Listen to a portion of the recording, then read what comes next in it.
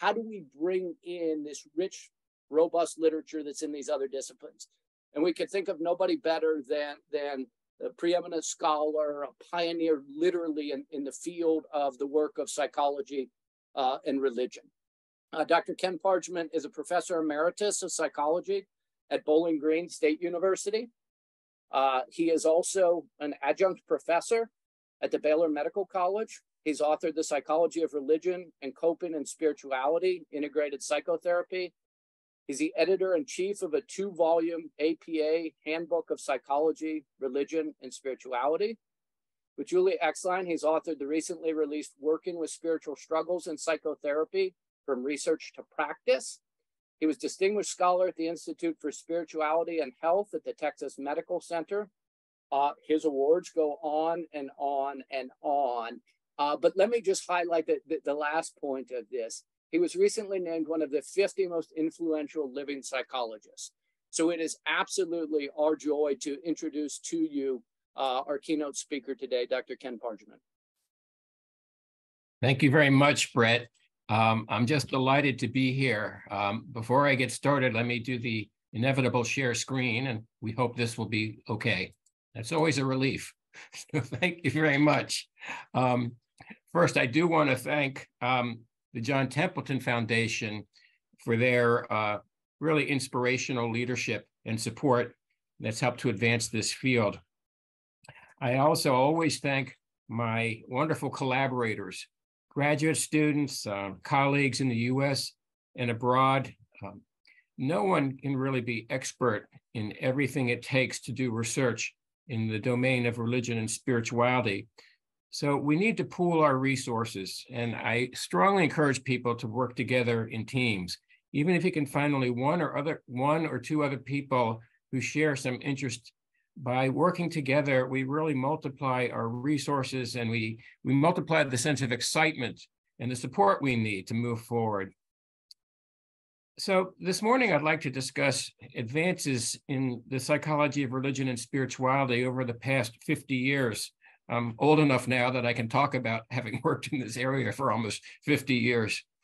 And I'd like to consider some of the implications of the findings for integration of religion and entrepreneurship. Let me admit from the outset that I'm a clinical psychologist of religion. I have little experience as an entrepreneur, but I have been fortunate to be at Bowling Green State University, which has one of the top industrial organizational psychology programs in the country, and have been able to work with industrial organizational faculty and graduate students over the years. We've done things like develop a congregation satisfaction scale, a church climate scale.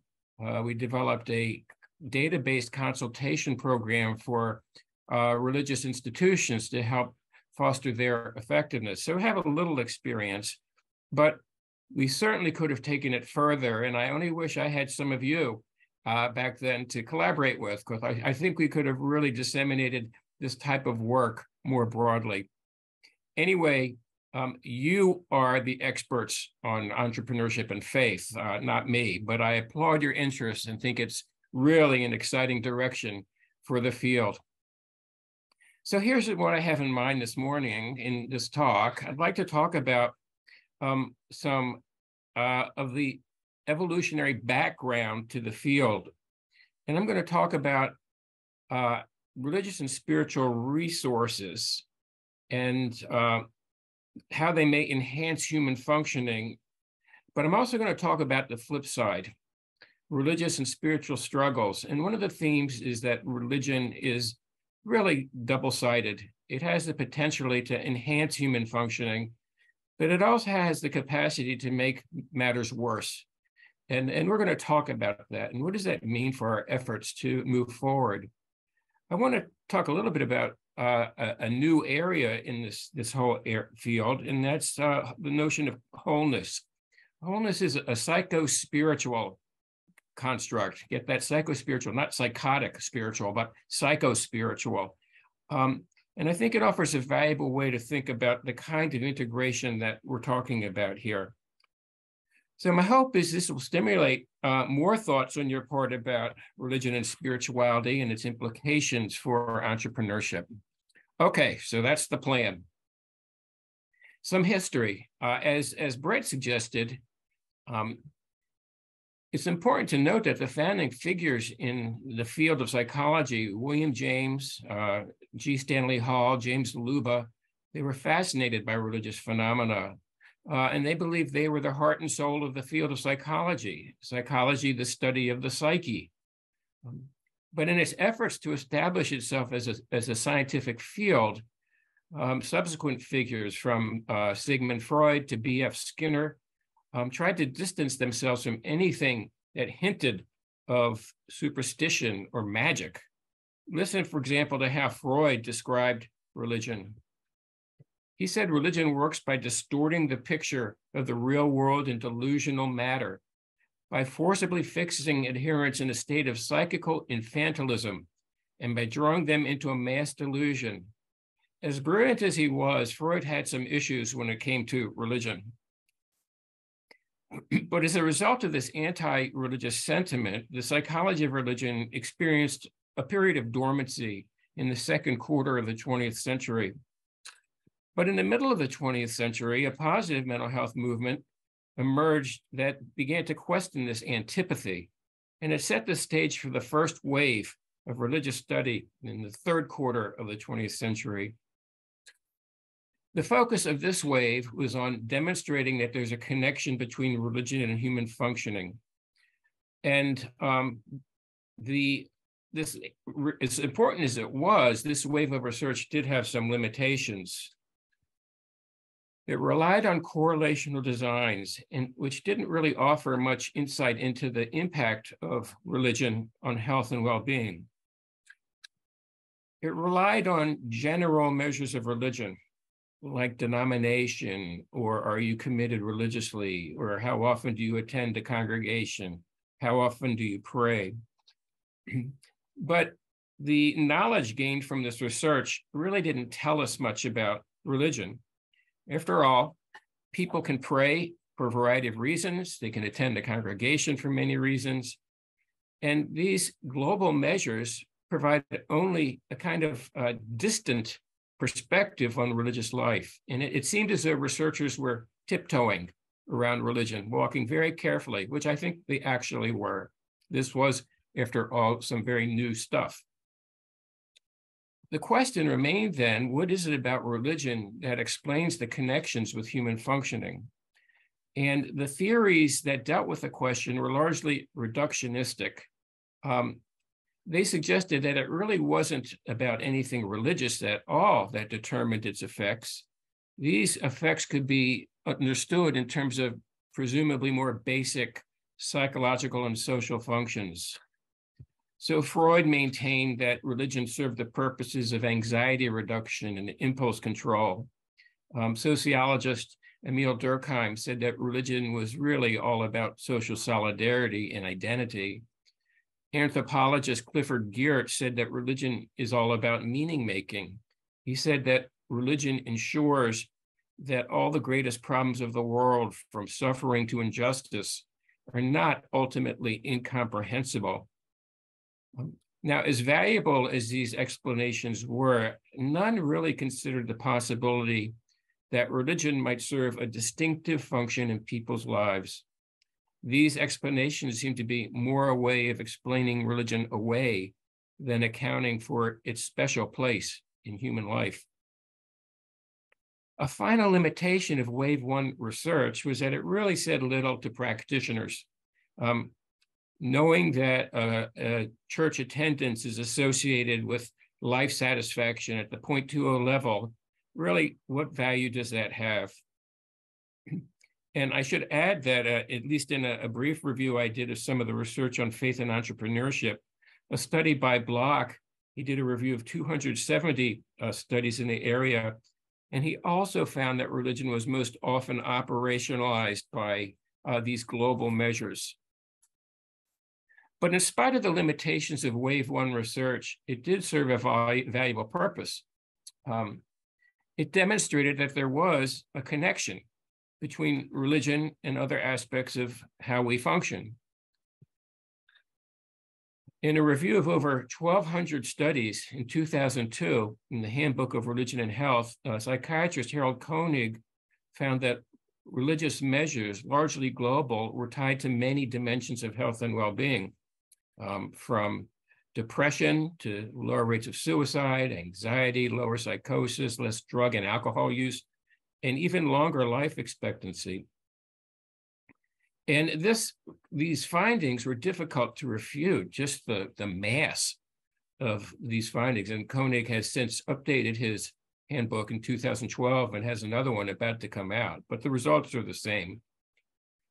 And this was difficult for skeptical scientists to ignore. And it set the stage for a second wave of research, starting in, I'd say, about the 1970s, just when I was starting to do some work in this area. And researchers began to look at what are the key ingredients of religious life. That's the second wave. And I was really involved in this change. I kind of saw it.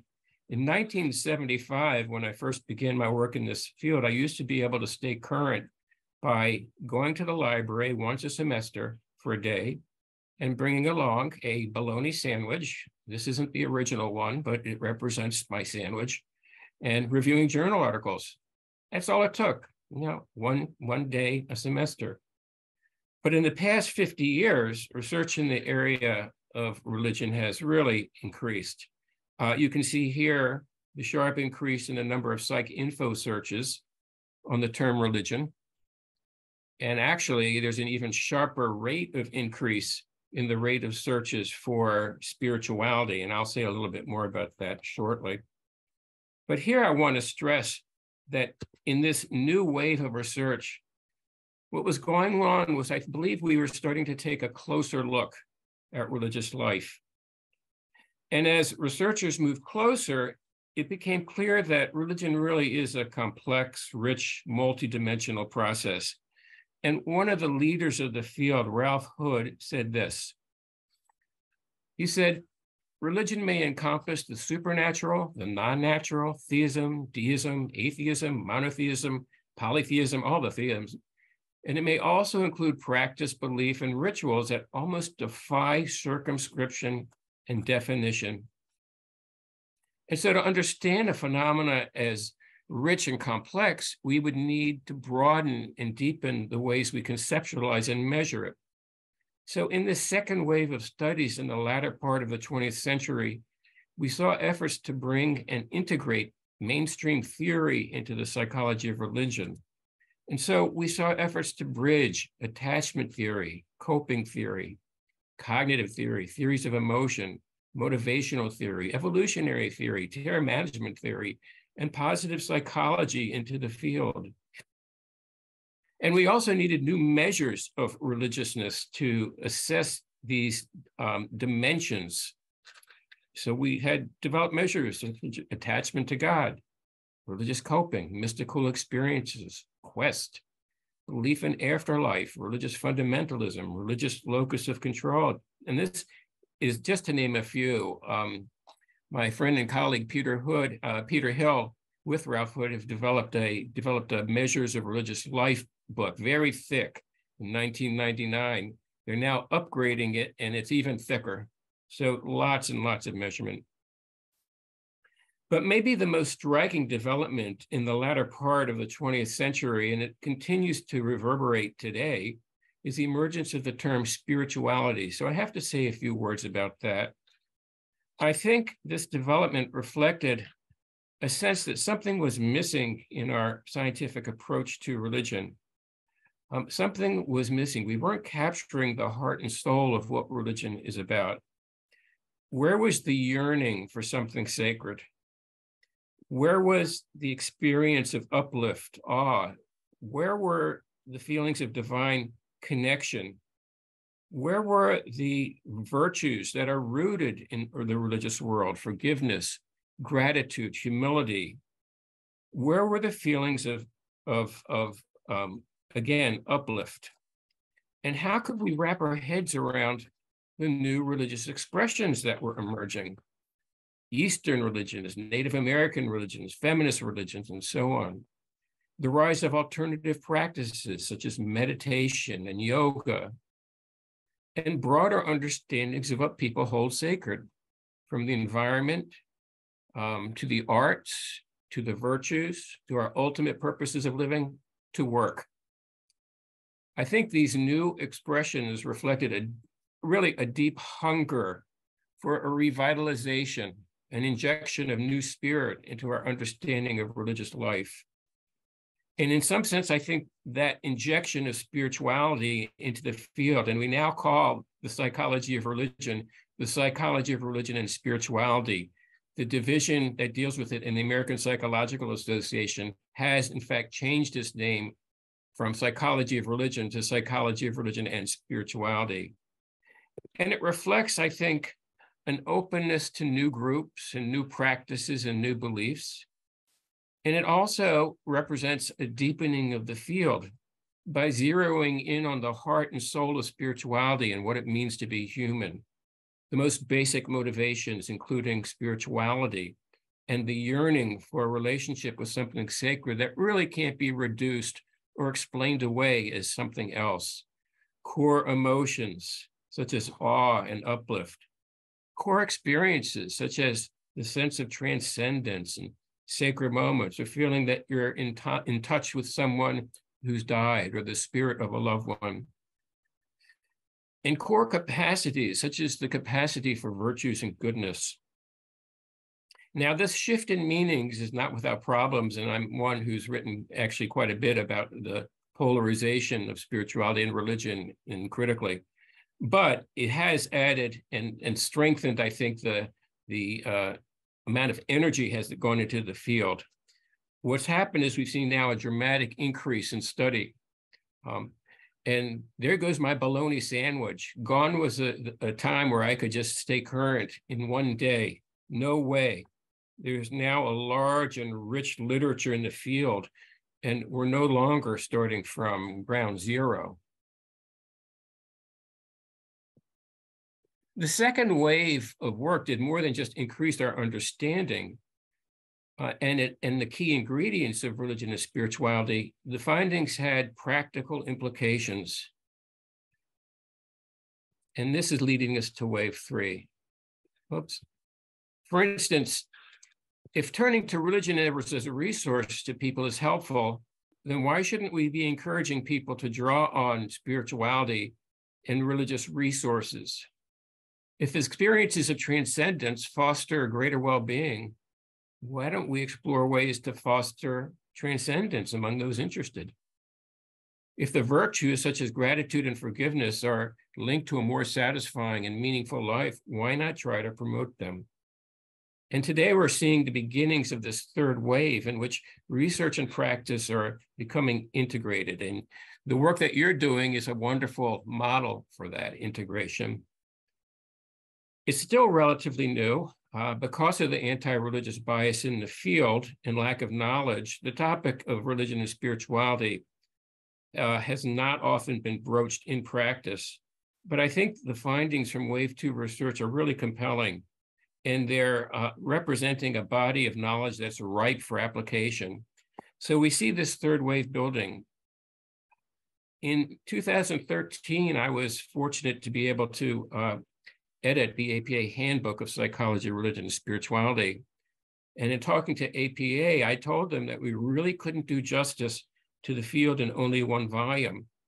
So APA let us do 2 volumes. Of course, they cost a fortune, and that's the downside. But they acknowledged the evolution in the field. The overarching theme is integration of research and practice. The first volume focused on empirical research with an eye towards practical implications. The second volume focused on presentations of evidence-based applications in the field, and we filled up both handbooks. We've also seen a number of recent books on the integration of religion and spirituality into practice, as well as centers and initiatives that encourage evidence-based practice in this domain, including the L.I.F.E initiative that Brett Smith and others have been putting together. I should mention, I just returned from really an exciting meeting on the science of religious and spiritual exercises. That's SOURCE, funded by the Templeton World Charity Foundation.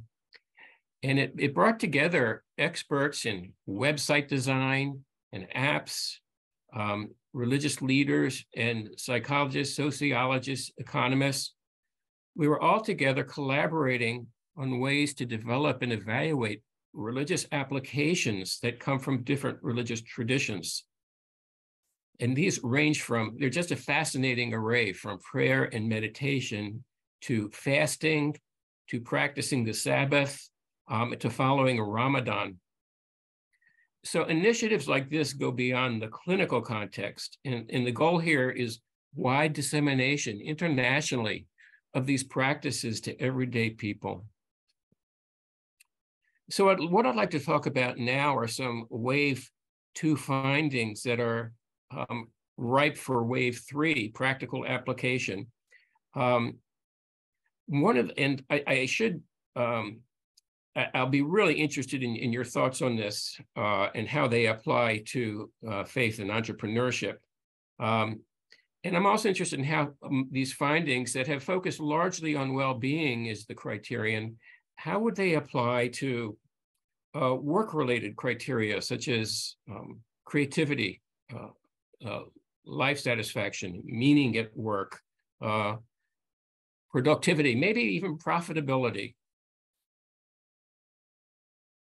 On the resource side, it's clear that many people turn to religion as a resource in dark periods. This is a slide describing the number of Google searches for the word prayer in the year 2020 across 80 countries. And you can see the number of searches prior to the reality that COVID was hitting in March of 2020. Then look what happens. Dramatic increase. And it illustrates the point that many people in difficult times look to their faith for a source of support. And in fact, these resources are helpful.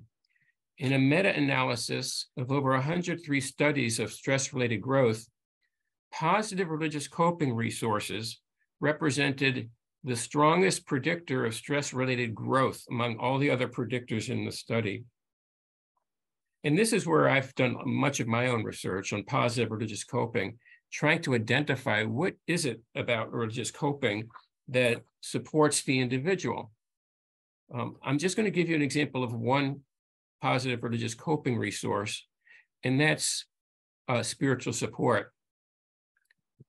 One type of spiritual support is support through empowerment. And you may not often think about it, but many people find themselves strengthened and empowered by their faith. One woman with HIV said, "I'm speaking to my higher power, my God, and give thanks to that power. It's been a source of strength, you know. It's like tapping into some sort of power source that I can recharge my batteries." Research studies have shown that this type of empowerment is not at all uncommon, and it's associated with well-being. On the flip side, another kind of spiritual support can encourage active spiritual surrender. And I need to put this kind of support in the context of the larger context of Western culture. We live in a mastery-oriented culture. This is the culture where we face and solve problems. We do all we can to master the environment. We try to extend the length of our lives and enhance the quality of our lives. And it's all great. But in spite of these efforts, we remain frail and finite beings. We can exert only so much control. And no matter how hard we try to care for ourselves, we will all eventually die. Now, religion provides a corrective to the assumption that we can solve and master all problems. Active spiritual surrender in particular offers a way to come to terms with limitations by handing over responsibility for the uncontrollable to a benevolent force, namely God. Here's an example. Another woman coping with her HIV status says, I pray a lot. I gave it to God because I couldn't deal with it. It was too stressful for me. And it was like a load had been lifted off of me. I didn't have to worry about it because I knew it was in God's hands. So here I hope you can get a sense of that surrender, that letting go. And again, this type of surrender seems to be very helpful to people. And a third type of spiritual support is support through comfort. And let me illustrate this through one empirical study that I did with one of my wonderful former graduate students, Amy Wachholst. Amy got her master's in divinity from Boston University, and she came to Bowling Green really interested in meditation. And she wondered whether in disconnecting meditation from its religious roots, after all, we frequently hear the mantra that you don't have to be religious to meditate, but maybe in disconnecting it from those roots, some of its power has been diminished.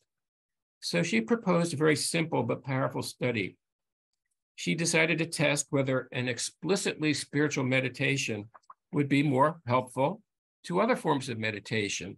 And she worked with one form of pain, vascular headaches. So we randomly assigned college students suffering from chronic headaches to one of 4 treatment groups. A spiritual meditation group that meditated to a phrase, God is peace or God is joy. An internally focused meditation that focused on, I am content, I am joyful. An externally focused meditation, grass is green, sand is soft. So they're all equal length, and they all have a positive kind of, certainly positive connotation. And then a progressive muscle relaxation group. And she had them practice the technique 20 minutes a day for 4 weeks and assess changes in headache frequency and pain tolerance and so on. Well, what did she find? I mean, I was a little skeptical myself because after all, the only difference was in the phrase. And as long as you're meditating to a positive phrase, wouldn't that do the trick? Certainly that's what major meditation writers have suggested. What she found in looking at the number of frequency of headaches over time in diaries was that the spiritual meditation group, this solid red line, spiritual meditators experienced a sharper decline in the frequency of headaches over the month. It was a striking finding. In terms of pain tolerance, measured through the cold pressor task where you stick your hand in ice water to see how long you would keep it in, I often thought of it as also a measure of poor judgment that any research participant would willingly stick their hand in ice water, but they did it. And here's what we found. Look at the solid red line. The spiritual meditators were able to tolerate the pain twice as long. Really a striking finding. And a later study showed that those in a spiritual meditation group also make less use of analgesics to control their pain. A really important finding given the use of over-medication among people dealing with chronic pain.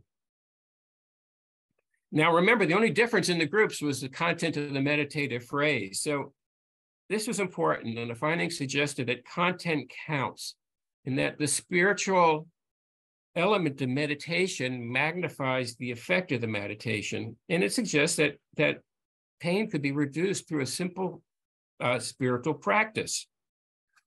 And it also suggests that when we disconnect spirituality and spiritual practices from the field, we may be losing a vital ingredient. And as I was reviewing this for this talk, I wondered whether there would be a place for teaching meditative, prayerful or reflective methods at work that include those involving a caring relationship with God for those who believe in God, which is most of the people we know and work with. That's just one example of a positive coping resource, but I hope it illustrates the potential for these resources in work settings. So let me shift here to consider a potentially more problematic side, spiritual struggles. As Brett mentioned, I've written a book with Julie on this topic, so if you want to take a deeper look, Feel free to read that. That's my only plug. Even though spirituality is quite resilient, there are times when we encounter stressors that shake us to the core. Our deepest beliefs, our most important relationships, our sense of who we are, our sense of connection with the sacred itself. And when that happens, the ground that we stand on is no longer stable or steady. And in times such as these, I think we experience spiritual struggles. Spiritual struggles have been defined by Julie Exline and I, as experiences of tension, strain, and conflict about sacred matters.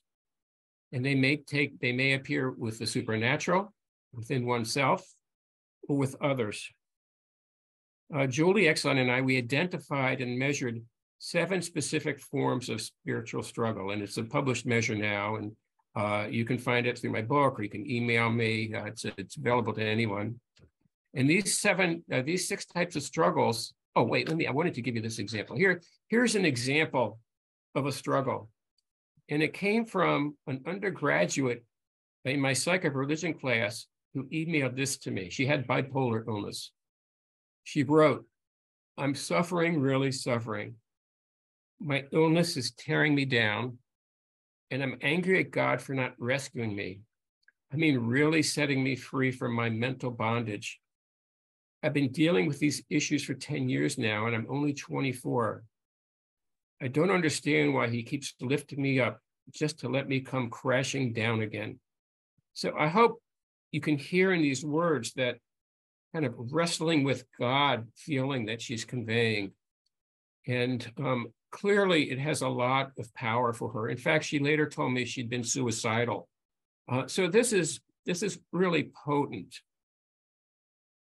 There are some different types of struggle. Divine struggles, and this student was experiencing a divine struggle. And they can involve feelings of anger to God, feeling punished by God, or feeling abandoned by God. Moral struggles. These are struggles within oneself that involve conflicts between one's impulses and one's spiritual and moral values and ideals. Doubt-related struggles over fundamental religious beliefs. Interpersonal struggles involving tensions and conflicts with other people and religious institutions over spiritual matters. Struggles with the demonic and evil forces. When we first were writing about and researching this, some of our journal editors didn't want us to include demonic struggles. They didn't believe they were frequent enough or real. And boy, were they off base, because they are not uncommon. They're actually normative within many religious groups. And they also have power in people's lives when people are feeling like they've been attacked by or captured by the devil or evil forces. And then we have struggles of ultimate meaning, about whether life in general, and your life in particular, have a deeper value and meaning. Now, I want to stress, our factor analytic work did identify these 6 struggles, and they have been replicated. These aren't the only struggles. We believe there are others as well, but we think these are some of the most common. Another type of struggle that I might like to see us focus on would be struggles about life after death. But that's for other people doing research. I want to stress that in many studies, these struggles are not rare. They're not infrequent. In fact, they're commonplace. In our sample with several thousand US adults, we found that 70% reported struggles at some point in their lives, and a third to a half reported struggles in the last few weeks. We've now done research across faith groups and found that struggles are commonplace among every religion that we've worked with. But I also want to note that struggles can also be found among atheists. So in a study that my wonderful former grad student, Aaron Sedlar, did, we found relatively high levels of ultimate meaning struggles and interpersonal religious struggles and moral struggles among atheists. And I should say these struggles can be found among every demographic group. The group that seems to be where struggles are most prevalent appears to be young adults around adolescence and emerging adulthood, but also specific groups, minorities, and LGBTQ population also. So, do they have any impact on our well-being? Well, literally hundreds of studies have now been done on this topic. And rather than review that in any detail here, I'll just note that these findings are robust. Spiritual struggles have been tied to poor mental health, poor physical health, and increased risk of dying, declines in the immune system, poor self-regulation, such as drug and alcohol use, eating disorders. And interestingly, too, struggles often precede religious disengagement. People don't go from being religious to non-religious. They usually have a period of struggle in between. Let me just take a look at one particular kind of struggle and some of its implications maybe for integration. And let's talk about struggles of ultimate meaning. In his imprisonment in a concentration camp in World War II, psychiatrist Viktor Frankl concluded from his observations that people who have a why to live for can deal with almost any how. He's saying that meaning in life is really critical to our lives. And on the other hand, when we struggle to find that meaning or decide our lives are meaningless, we become vulnerable to emptiness, hopelessness, and despair, as many studies.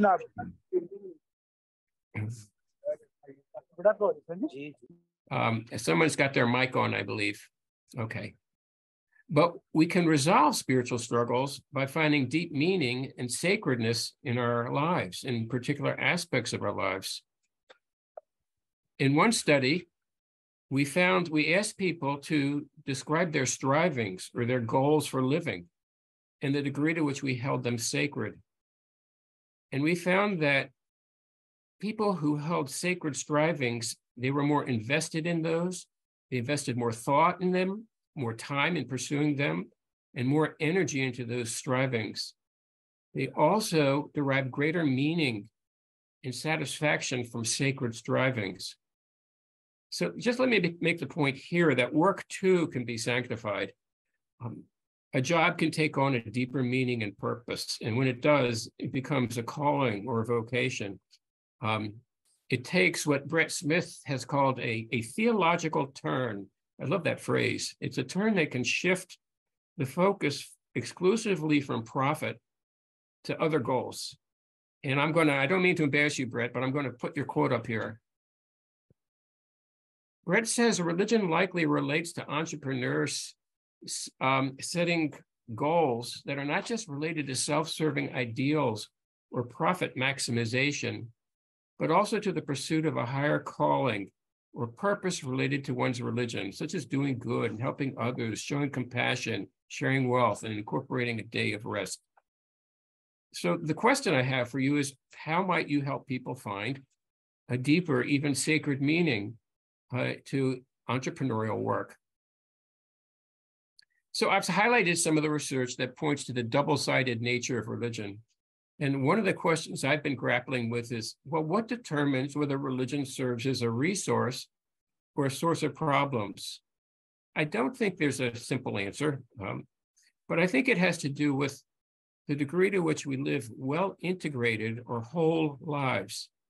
So I just want to spend a few minutes briefly talking about wholeness and its key ingredients. And I think wholeness is a concept, a pretty new one, that has implications for entrepreneurship. Wholeness is a religiously based concept. The term wholeness and holiness actually have a common linguistic root. And the notion that we're broken is fundamental to the world's great religious traditions. And each offers an antidote to brokenness that in some ways or another includes this movement towards greater wholeness. Wholeness is also a potential. It's, I think, a potential or capacity that can be nurtured or neglected. I don't believe, as some writers in the area suggest, that we all are born whole, and we just need to learn how to free up that wholeness.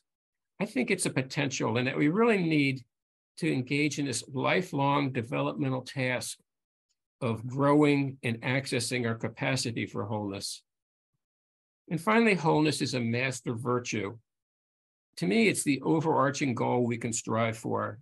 It can direct all of our thoughts and actions and emotions and relationships into a coherent map for our lives. How do we become more whole? So let me just briefly note a few ingredients of wholeness. It involves the capacity to affirm life, to invest it with compassion and hope and support. And here, I want to stress that life affirmation doesn't deny the reality of darkness. It just says it doesn't have the final say on life. There's also hope for a better tomorrow, and that's just as real.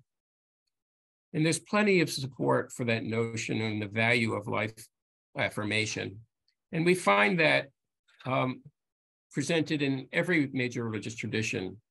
The promise of salvation in Christianity, the hope in repairing a broken world in Judaism, the attainment of enlightenment in Buddhism. And I don't mean to short shrift any other religious tradition, because we can also find it in Islam, we can find it in Hinduism, and so on.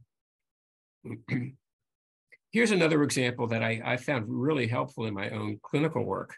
And it comes from the Japanese art form of kintsugi.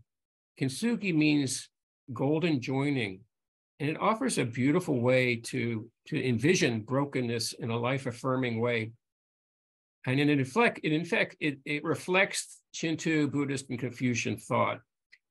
What it involves is the preservation of broken ceramic pieces. So you break a piece of ceramic, and then you put it together again using golden or silver filigree. And these bonds highlight rather than conceal the brokenness in the reformed object. So through kintsugi, wholeness is literally created out of brokenness. And the result is a new work of art. And you could say, and I believe, it's more beautiful than the original unblemished work. This is a very hopeful metaphor for people who feel broken, who may feel irrevocably broken, to say that your brokenness may be just setting the stage for a greater wholeness, and we can work together to build that wholeness. Putting the pieces of our lives together is like creating a work of art.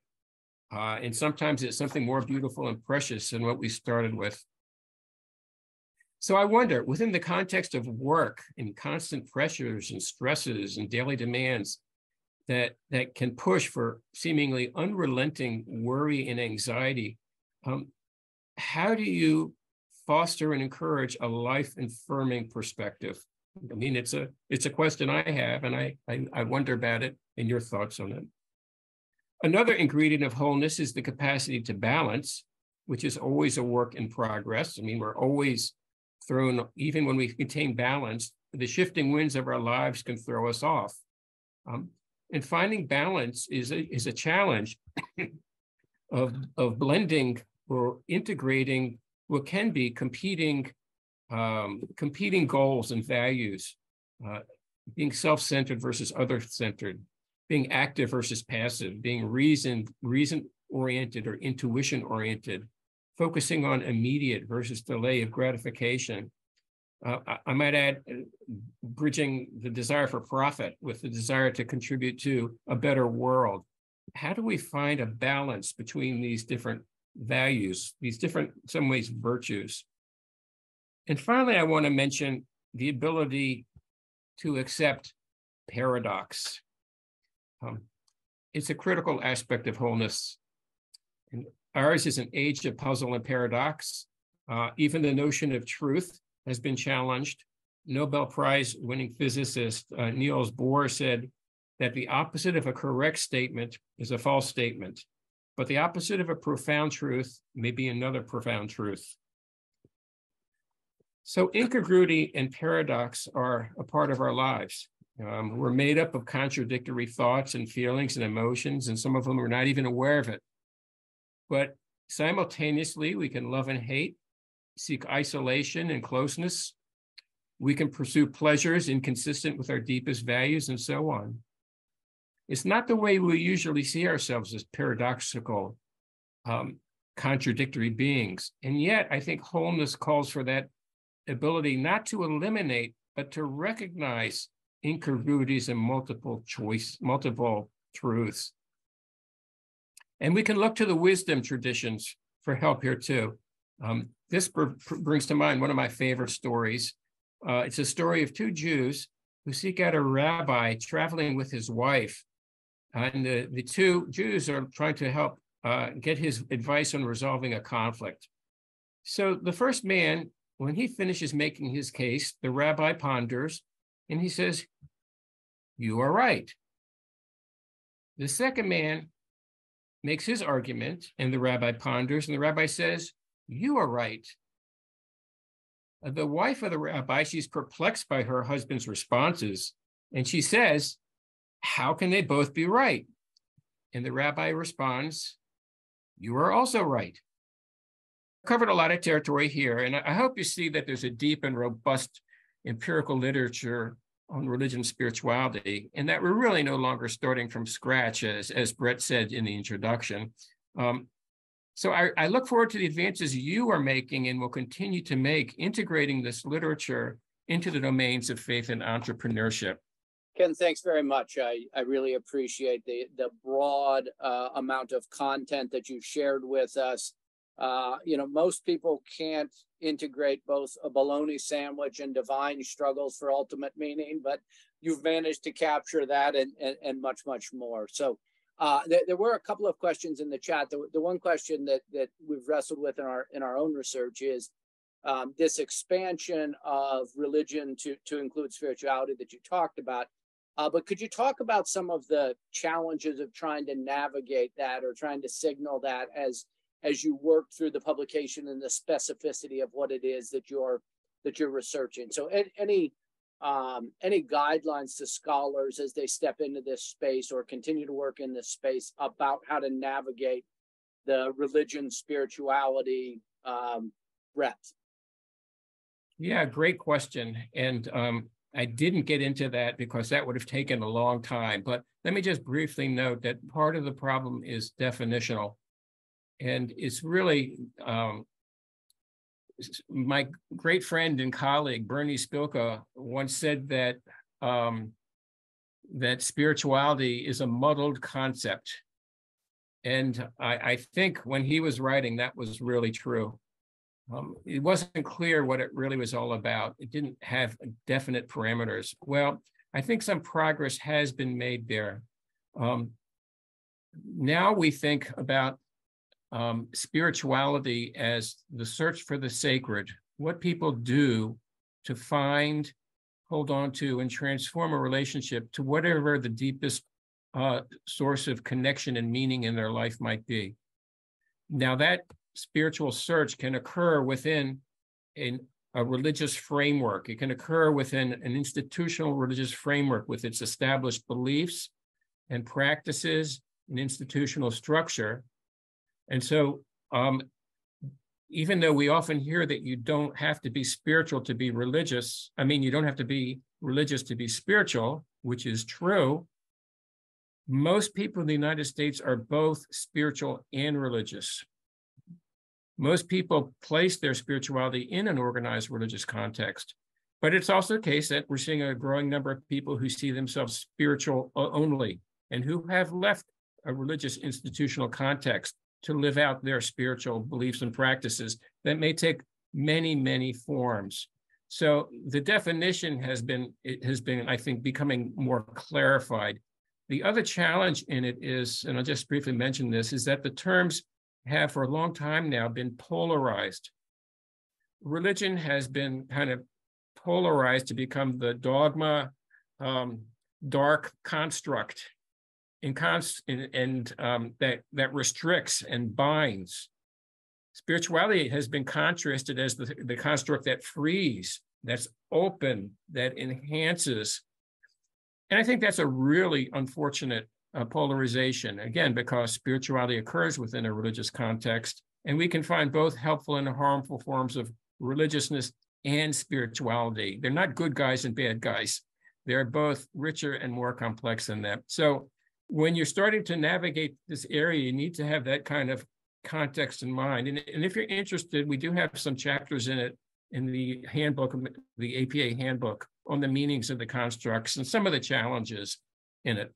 Yeah, super helpful. There's a question from Russ Browder that's, what research do you see being done on how religion, spirituality relates to decision making and how humans choose what to do when facing uncertainty? So any thoughts you can point us to there? Yeah, it's a great area for growth. I did a little bit myself when a number of years ago with Michael Doherty and Bill Balzer, who are experts in decision-making work, and we used the Brunswickian lens model approach to look at how, actually what we looked at was, related to your question, Brett, was we looked at how people decide whether or not they're religious or spiritual. What kinds of criteria did they use to decide if they're religious or spiritual? And we found some really important differences in that.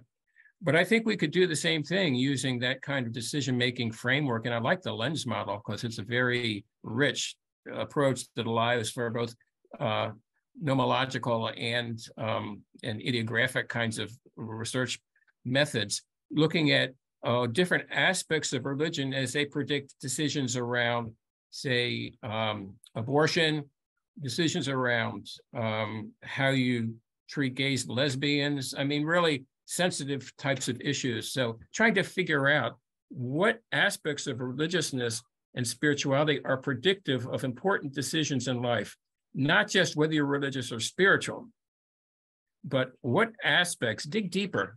What are the critical ingredients? And I think that can be applied to a decision-making framework. Well, Andy, you want to ask one final question, and then we'll wrap up this part.